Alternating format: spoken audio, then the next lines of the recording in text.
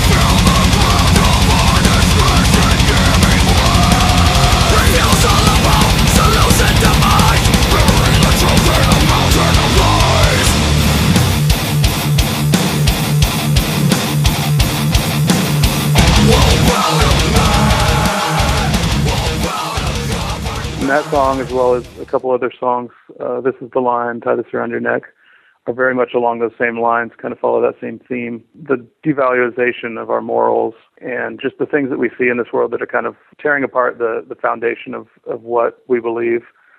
That's really what this record's all about, seeing that stuff and voicing ourselves in regard to it.